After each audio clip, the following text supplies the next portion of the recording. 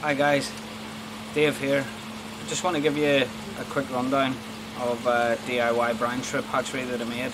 May be useful to some of you guys. It's absolute minutes to make, works a treat, and if anyone's got fry, they're a godsend. I mean, some of the things you'll need standard silicone airline. We have plenty. I'm sure you have plenty of that kicking around. Some fittings for it, just T's and valves really. You'll also need some brine shrimp eggs, obviously,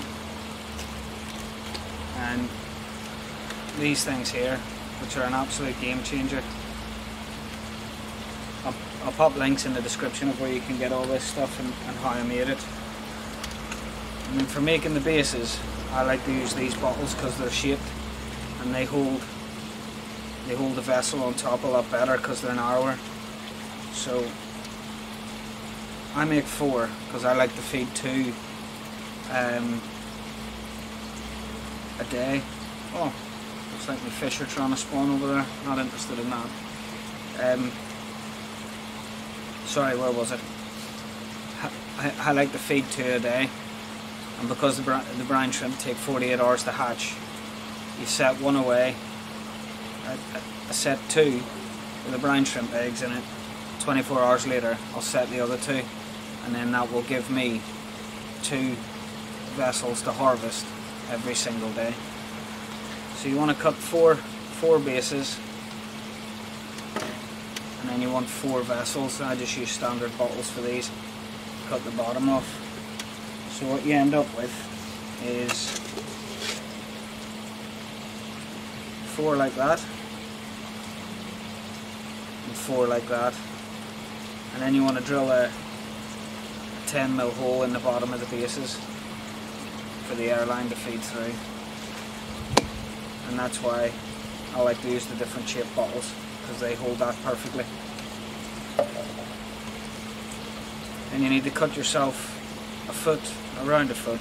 It doesn't have to be exact, it's not rocket science. Around a foot of the airline, and that just pushes on over the end of them valves. As I said, I will pop the links up where you can buy them. They ain't expensive. That then screws onto your vessel.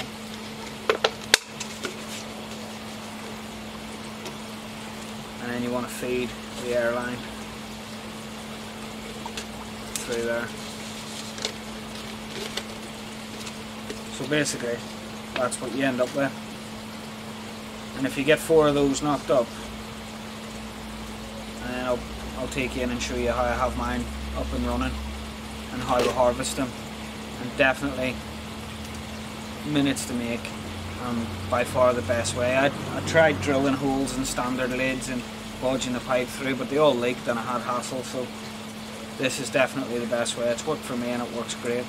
So I hope you enjoyed it. I hope it can help you out, and I'll take you in and show you them working. Cheers.